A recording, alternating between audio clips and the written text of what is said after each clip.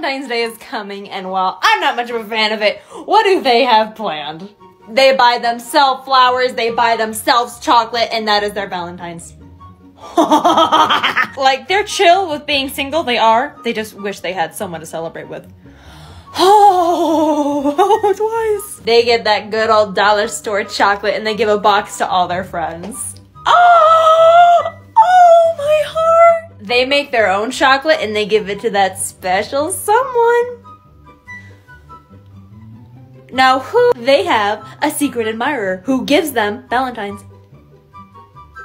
Oh, who is it? So who's the secret admirer? Who's the person who's too shy to admit their feelings? I mean, I gotta know this kind of stuff. I don't say this a lot, but I kind of ship him.